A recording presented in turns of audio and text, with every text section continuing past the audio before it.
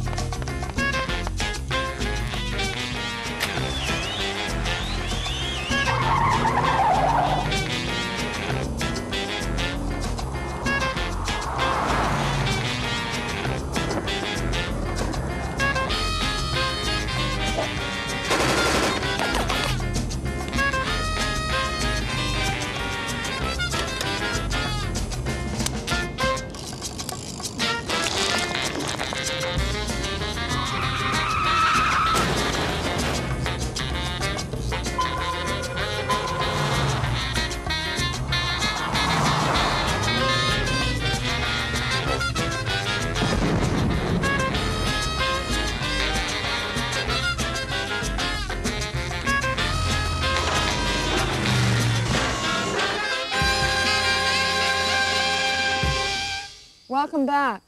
I'm Sandra Bernhard, the voluptuous girl you just saw in the cartoon. This is Lunatics on the Loose night here on Real Wild Cinema, where we salute low-budget exploitation films of the 50s and 60s. So you might ask, what's the difference between our films and the films made today? About $40 million and a sense of humor. After all, laugh and the world laughs with you, cry and your lover will dump you, tell you you're weak and vulnerable and hideous. I'm sure you've heard of the Aztec mummy, or the robot versus the Aztec mummy, or even the soon-to-be-released Sandra Bernhard Goes to Third Base with the Aztec mummy, starring me, Sandra Bernhard, and Antonio Banderas as the Aztec mummy. Yummy. Our first flick tonight is Curse of the Aztec Mummy, not to be confused with my version. It was made in 1959 in Mexico by Rafael Portillo. Enjoy Curse of the Aztec Mummy. Again, we've condensed our films tonight for your viewing pleasure. The gods! We made it to the lower temple.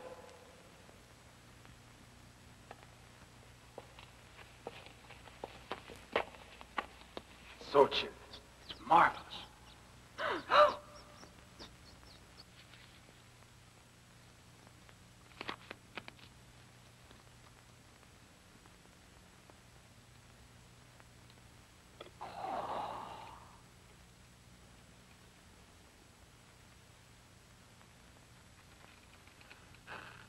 Did you hear that? Yes, a strange noise. Maybe it was the wind. No, it's Tezamok. Calm down, Professor. You're a little nervous, No. that's all. No, come before it's too late. Come on!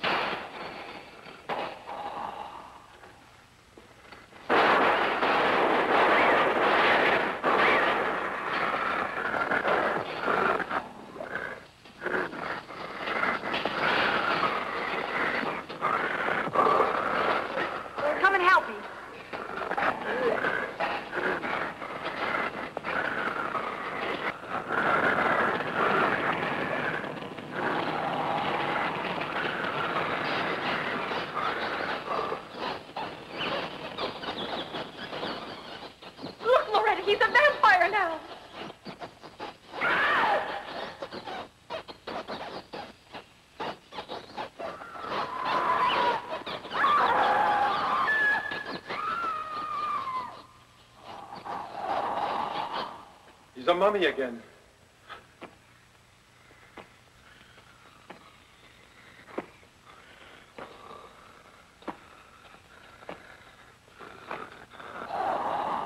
He disappeared! Look! A spider!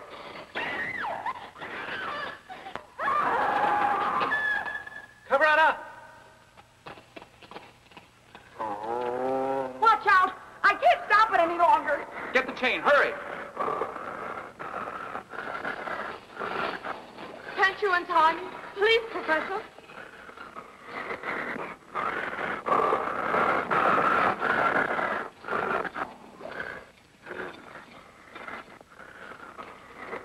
We'll leave before he gets away.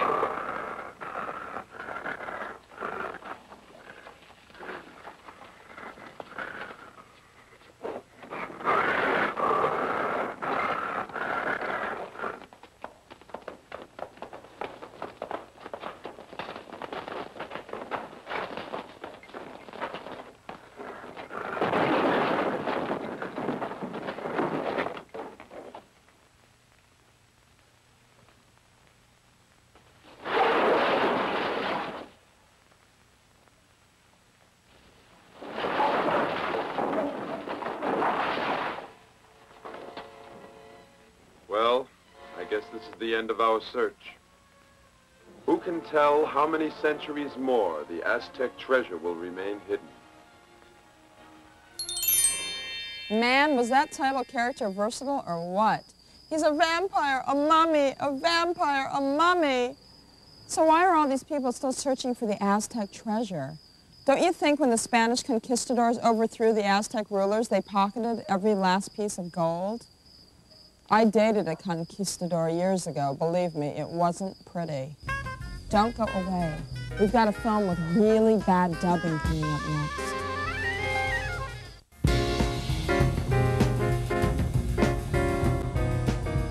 Our next lunatic flick was produced in 1964, and it looks like it was shot before they even had breakfast. This sexy shocker is about a gardener who drinks from a stream that is polluted with bad chemicals. So, of course, he turns into a slobbering lunatic who heads straight for a nudist colony. Why not? I know that's the first place I would go. The movie I'm talking about is The Monster of Camp Sunshine, and it holds the distinction to be the only production ever to intercut stock Civil War footage with scenes from a nudist colony. You might have to sleep with the lights on after watching The Monsters of Camp Sunshine.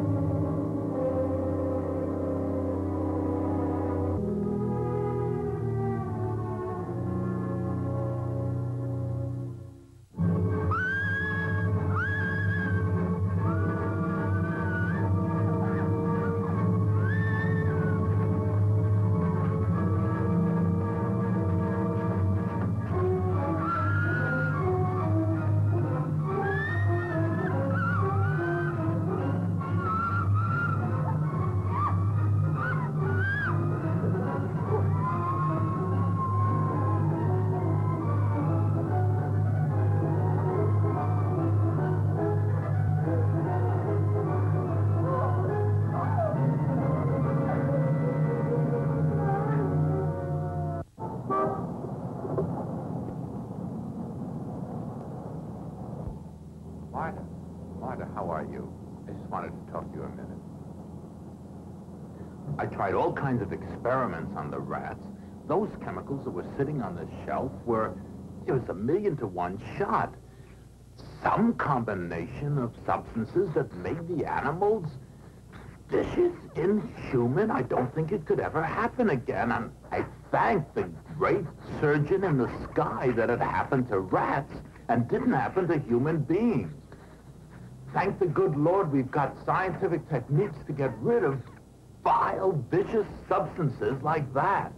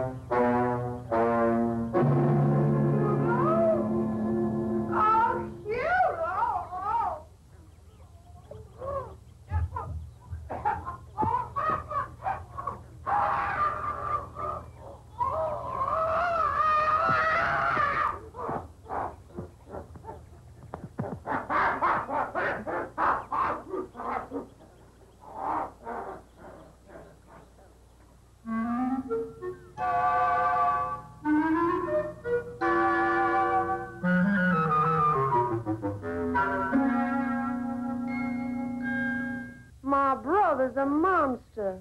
A monster?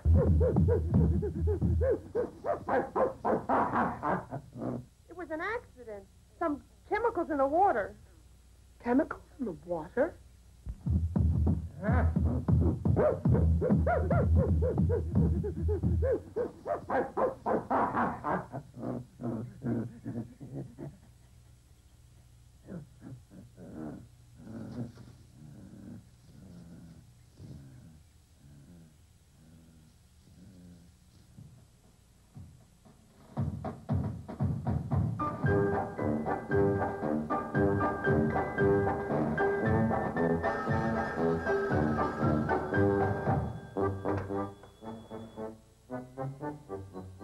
Yeah. Oh, no, there's not. A monster? A monster? In a nudist camp?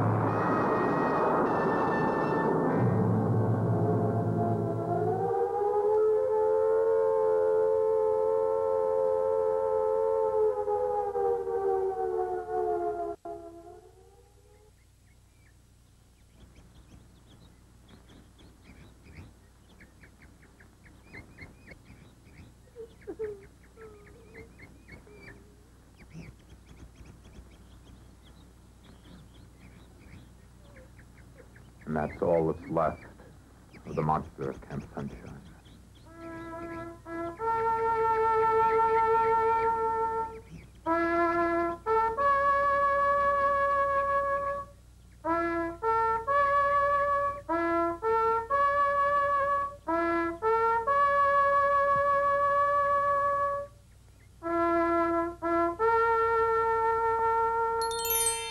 This film makes you think twice about drinking anything but bottled water from Switzerland. And what about the acting? My brother's a monster! I don't think Camp Sunshine will ever be the same.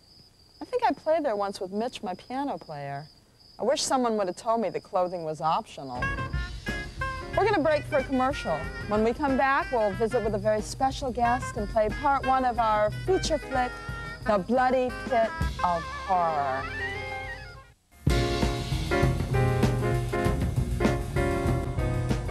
He's an actor, a musician, an eclectic. He does it all. And he's on a very cool show, Duckman, right here on USA. He had a very cool dad, Frank Zappa. Our guest is Dweezil Zappa. Thank you. So you're an aficionado on movies. What's your favorite? Well, I like bad movies in general, but I think probably my favorite, perhaps you've seen it, The Oscar. The Oscar? You've never seen The Oscar? Is it a sexploitation film? Well, in some ways, some yes. ways. But like the Oscar as in the Academy Award Oscar? Yeah. Well, I mean, if you can imagine, I mean, there's this one actor who is just brilliant named Stephen Boyd. He's my all-time favorite. Oh, yeah, I've heard of Stephen Boyd. I'm sure I've seen him. He's the master of overdoing it. Uh-huh. OTT. Yeah. Way OTT. Yes, yes. So anyway, basically, you know, long story short, he's a con man who turns into an actor whose career takes a nosedive, but then is brought back by an Academy Award nomination, and then he's willing to kill to get the Oscar. Well, then it is kind of sexploitation. Yeah, I'm sure there's sex involved, too. It's got Tony Bennett's film debut. Oh, wow. With fine dialogue, like he spent the night in an alley sleeping on a cardboard box, and he's like, and I was lying there, Frankie, twitching, just like a spastic, Frankie. And then he runs out of the room, and he hits the wall as he's leaving, and the whole wall shakes. Well, that sounds super scary. I don't know if it's as scary as The Curse of the Aztec Mummy, but, I mean, well, what did you think of The Curse of the Aztec Mummy, by the way? Well, it scared me, you know. I'm shaking. My whole house is shaking right now from the experience. I felt real bad for him, you know, because, like, you know, he's been asleep for, like, a million years or whatever, but, you know, he had a way with the ladies. Well, they all did in those movies, you know. That's the beauty of it. Yeah, he's still got it, though. He's looking good, you know, but I think the... Still got it. Bandages and all, he is still hot. Yeah, you know it. And the broads just go nuts for him. Yeah, he's got no troubles. Hey, honey. But he does have a kooky way of turning into a bat, you know? It's like, he's like, can't decide, am I a bat or a mummy? Bat, mummy, bat, I don't mummy. know, you wonder where they dreamt it up, you know? Where worlds collide and never meet.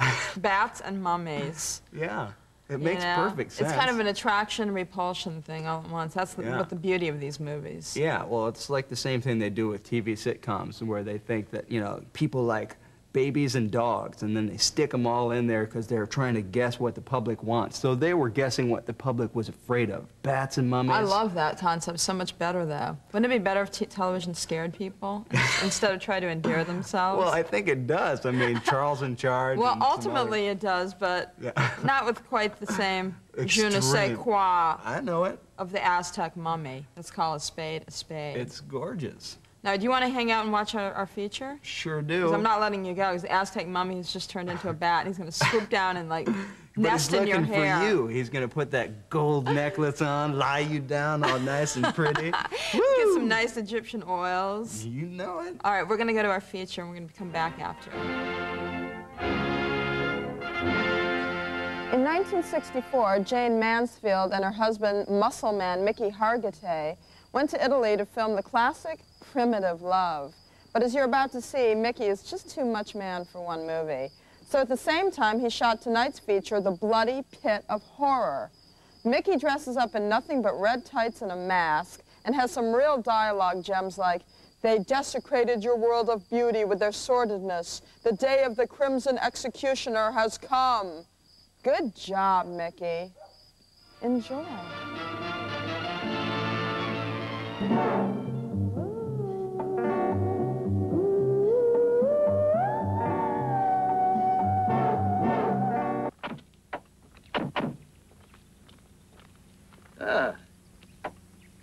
Not bad. This seems exactly what we've been looking for.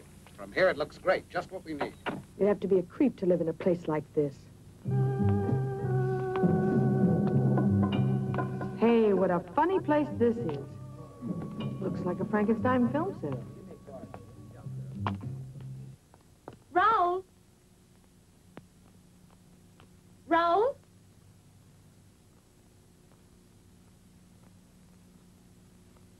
Raoul?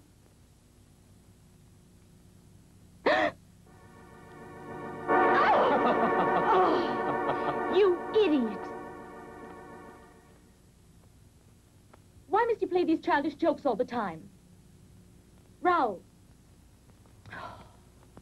Raoul, take off that silly costume.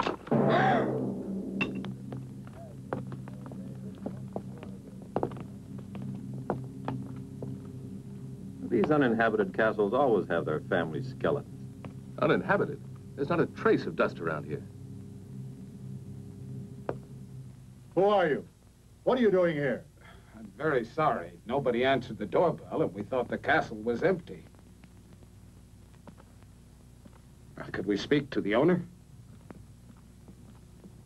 Stop where you are. How dare you force your way into my castle like this? What do you want here? I want to apologize. We didn't think anyone lived here, that's all. It's no excuse for trespassing. I don't like having my privacy disturbed. I'm sorry, sir. You're quite right. My name is Parks. I'd like to explain. We've been scouting for suitable locations to photograph material for book jackets. I'm a publisher. That's no concern of mine. I insist that you leave my castle immediately. On your feet, everybody. You've been told to shove off. The master of the house doesn't like having visitors around. Edith. Wait. Perhaps I was a little too hasty, Mr. Parks. I'm not usually so inhospitable. I realize you must all be very tired. You can stay here overnight, but I'll have to ask you to leave first thing in the morning. Do you mind if we take a few pictures?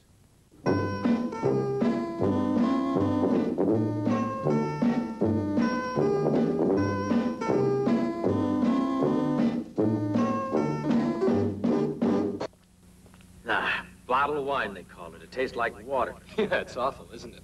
But I know where we can find real wine. I discovered where the cellar is. Come on, I'll show you. See ya. Come on, Larry.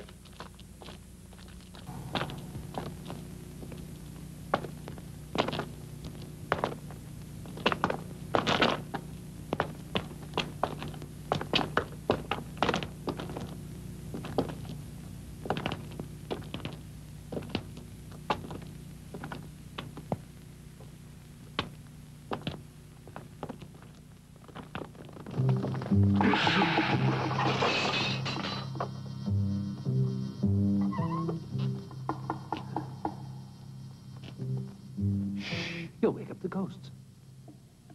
Come on. This way.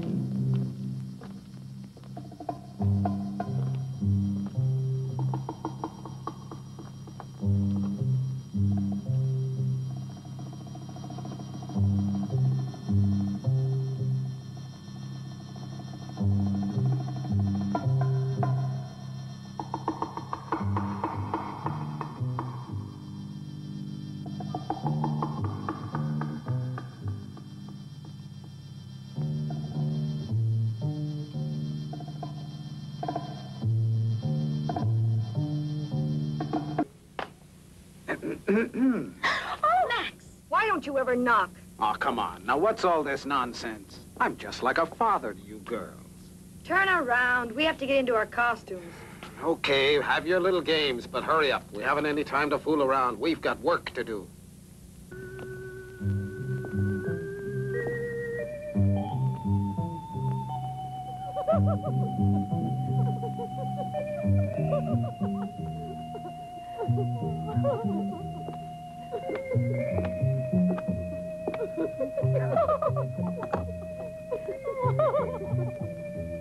Do you think it's too daring? No. I bet Max will like it. He always does.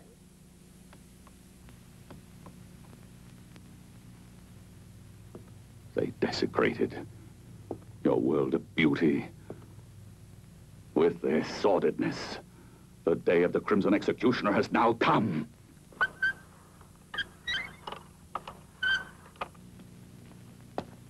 Everything's ready, Dermot. Can I go? Not more than a few minutes, though. Time's running short. You bet. Come on, Susie. Don't pull me like that. Then come on. But where? Oh, come on. Okay, I'm all set. Everybody out of the way. That's right. Hold that pose, Perry. Don't move. I'll be done in a minute. Now, here we go. Oh, no! Raoul, didn't you hear that yell? I didn't hear anything at all. Come along. Where are you taking? You'll find out.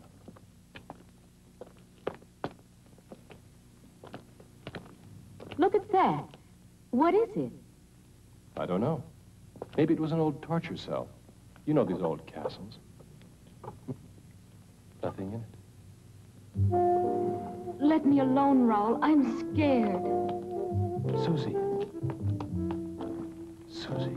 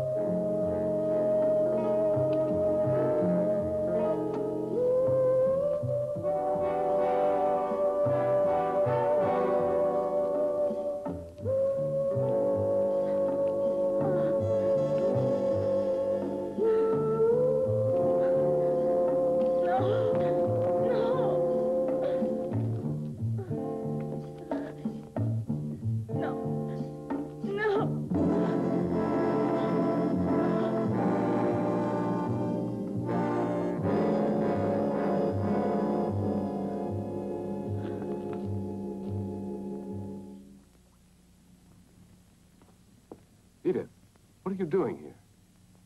I want you to see what I found.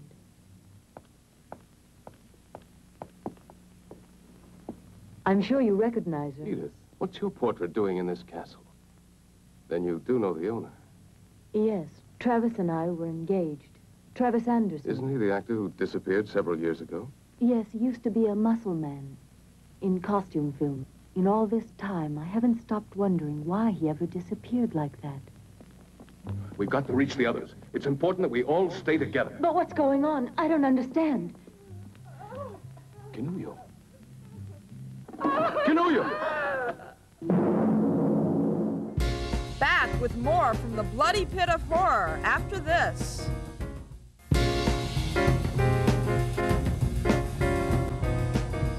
We're back. Ready for another shot of that poor woman caught in that diabolical trap? If I walked in and a friend of mine was caught in one of those, I'd have to say, love you, honey, but I can't deal with this right now. Then I'd run away and have a delicious dinner. Does that make me selfish? Enjoy part 2 of the bloody pit of horror. Kinuyo! Watch out, Rick. Don't try to get any closer to me or you'll get killed. Don't you see? It's a diabolical trap. It's impossible for anyone to reach me. These wires are connected to the bows on the wall. The slightest touch will release the arrows in every direction, and anyone nearby will be killed. Nobody can stop the mechanism that operates the spider. It has poison in its claws. I'll be killed the moment it reaches me. Now it's hopeless. Watch out, Rick.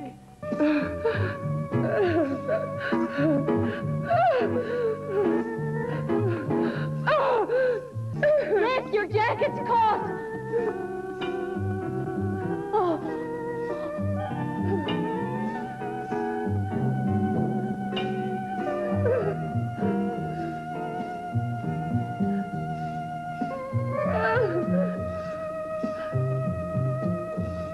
Give up, Rick. It's no use.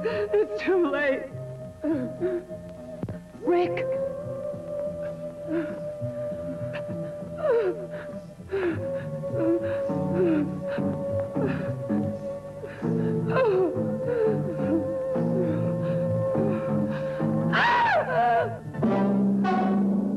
Kinuyo! Kinuyo!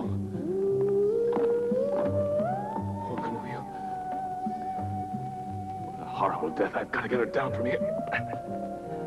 Edith, go find the others. Hurry up.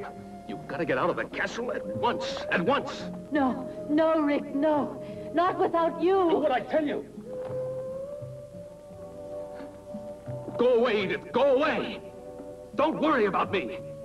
Dermot will be back here soon with the police.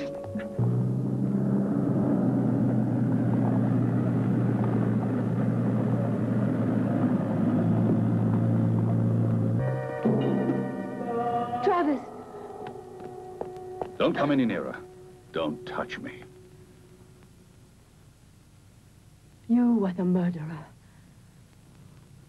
Now I know it, Travis. How could you? You're a monster! A monster! Oh! Oh! Mankind is made up of inferior creatures. Spiritually and physically deformed, who would have corrupted the harmony of my perfect body. Travis, you've lost your sanity. You're an egotist, obsessed with your sick thoughts.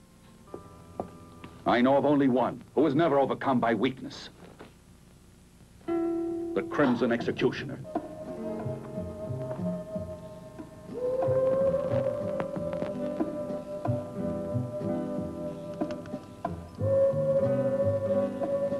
And now, at last, you'll witness the glory of his return. And you'll pay just like the others.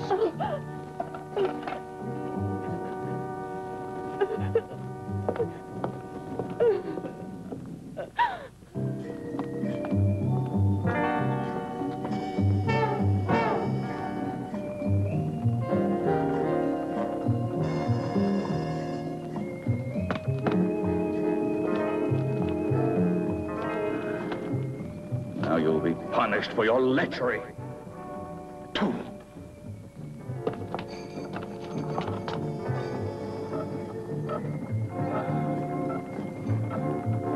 The Crimson Executioner will torture you. Yes, will torture you till death.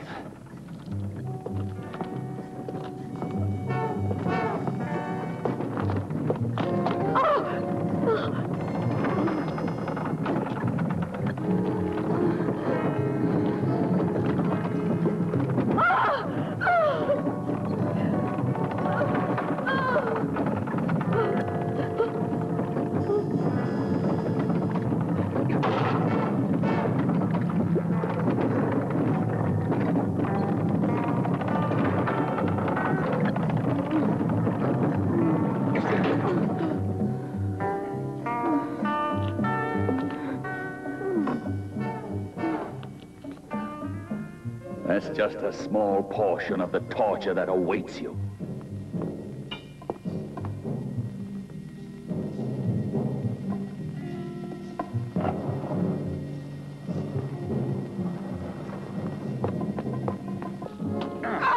Your new lover! No!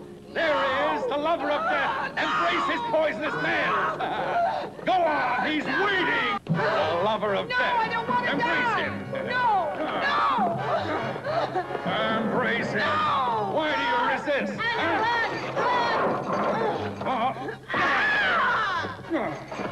Eddie!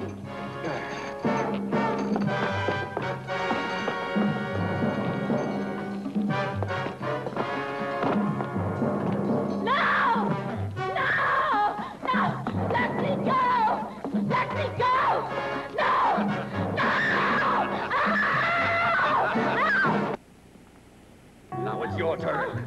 Oh, Travis! You'll pay too. No! No! No! Let me go! Oh, my God! The Crimson Executioner! Rick!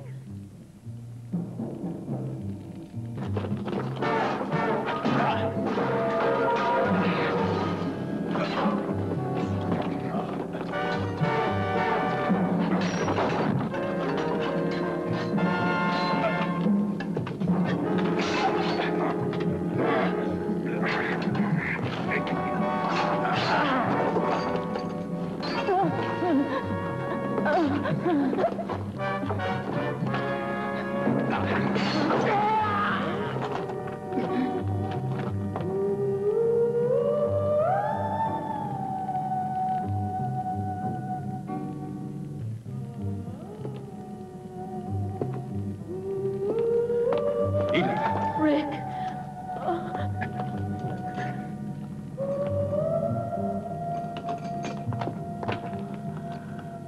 My body. My pure body.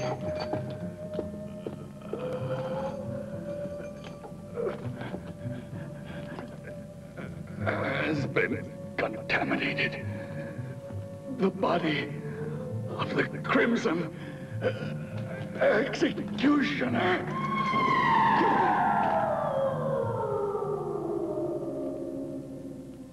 Striking resemblance. It was terrible. Please take me away from this castle. It was a nightmare.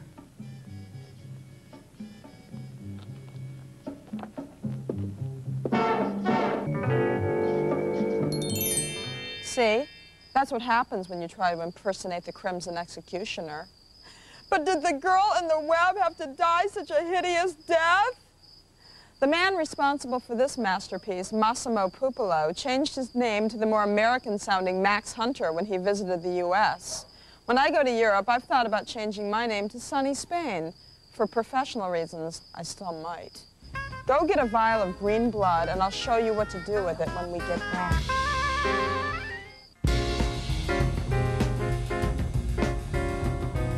We're back with Dweezil Zappa.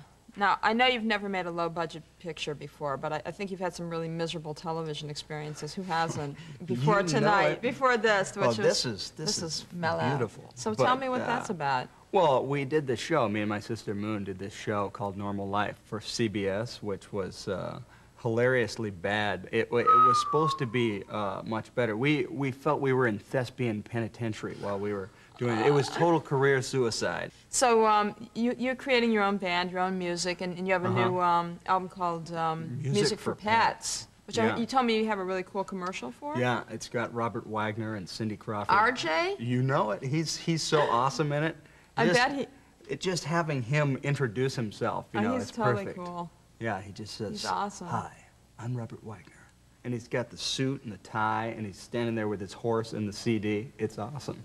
Well, I know it's going to go through the roof. Oh, yeah, thank you. And I'm going to get it from all my favorite animals, too. You got it. You know? Well, you're a sweetheart. Thanks for coming on, honey. Exploitation filmmakers were always thinking. They didn't have the big stars and huge advertising budgets that lured people to mainstream films, so they had to pull some creative stunts to get people excited about their films. William Castle wired theater seats with electric charges when he screened The Tingler. David Friedman handed out vomit bags for Blood Feast. They should have tried that with Mary Riley. When our next flick, Green Blood Oath, played, theaters handed out little vials of green liquid to protect the audience from, well, see for yourself.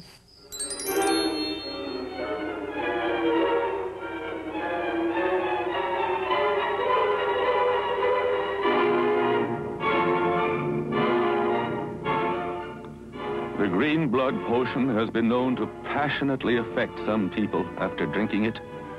Others experience a feeling of the supernatural conscience entering their beings. Get your samples of the green blood potion ready and recite the oath of Dr. Lorca aloud with me before drinking of the green blood. I, a living, breathing creature of the cosmic entity, am now ready to enter the realm of those chosen to be allowed to drink of the mystic emerald fluids herein offered. I join the order of green blood with an open mind, and through this liquid's powers am now prepared to safely view the unnatural green-blooded ones without fear of contamination. Now, drink your sample of green blood, and it is guaranteed that you can never turn into a green-blooded monster. Did I fail to mention that the green blood also makes you horny? Sorry. Stick around if you can.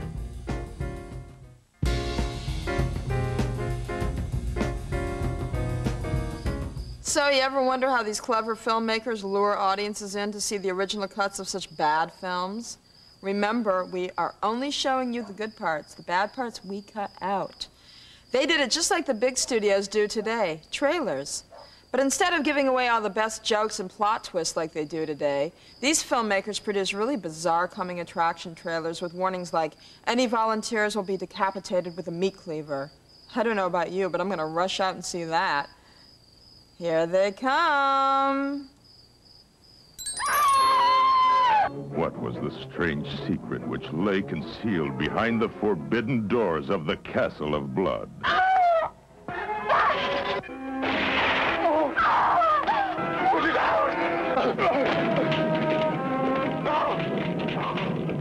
The scream of the demon lover. It may be the last sound you hear.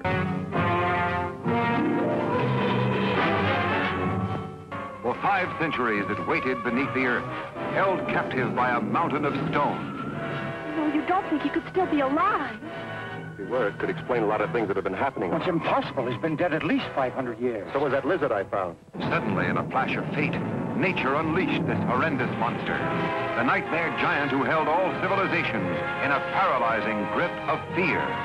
Man was powerless against this creeping terror. Bullets could not stop it, and only human life could satiate its bloodlust. Beware, its cold look of death is watching you now.